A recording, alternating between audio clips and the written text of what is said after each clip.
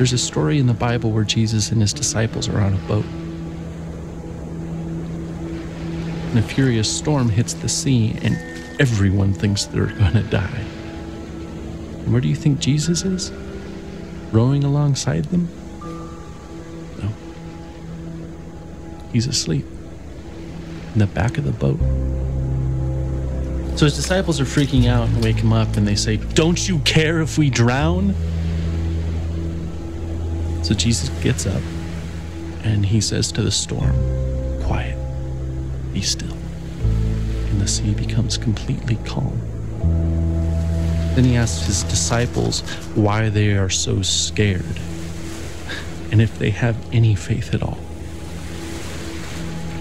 Like he was frustrated with them. Because even though Jesus said, "Let's go to the other side of the lake," his disciples thought he was going to just let them die.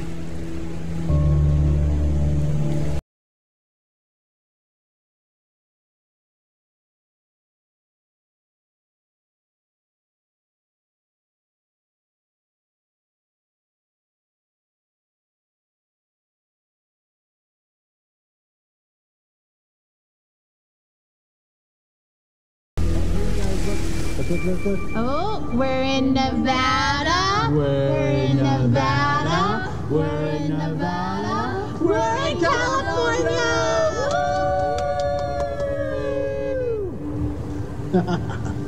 So, now that we're in California, how much longer to San Francisco?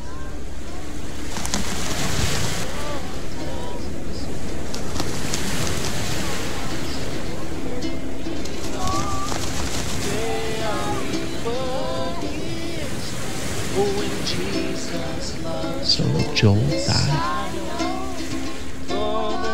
Everyone does eventually, I suppose.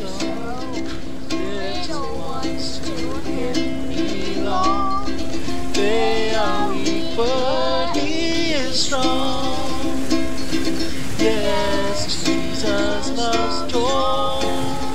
Yes, Jesus loves joy. Yes, Jesus loves joy. La la la la la. He loves joy so much. Oh, he loves joy. The Bible tells me so.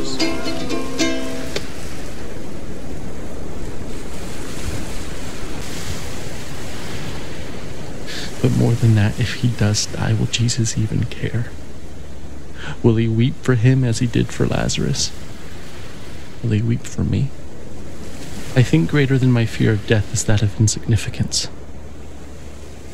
Or rather, my default assumption is that my thoughts and passions and loves and the stuff of my being are insignificant. How could the creator of all that is and ever was love my son as he did Lazarus? And could my soul stranded on this blue raft awash in a sea of stars, ice, and dust matter enough to him to turn his hand in mercy?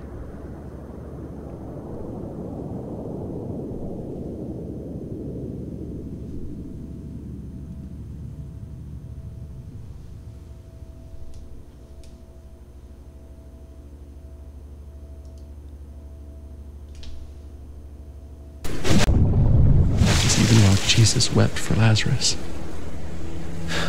5 minutes later, he raised Lazarus from the dead.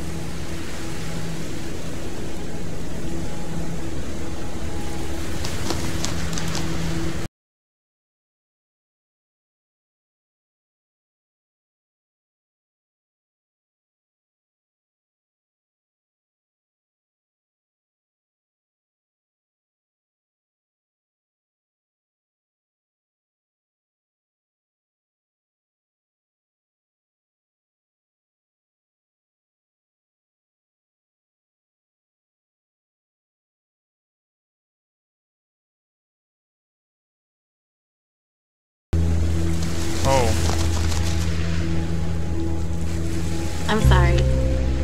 I should have known we'd both end up in the same place. We always do. It just scares me every time. I just really believe he'll be healed. I know you believe too, just when you act like that, I get all unsure. I don't know that. What do you mean? just hope that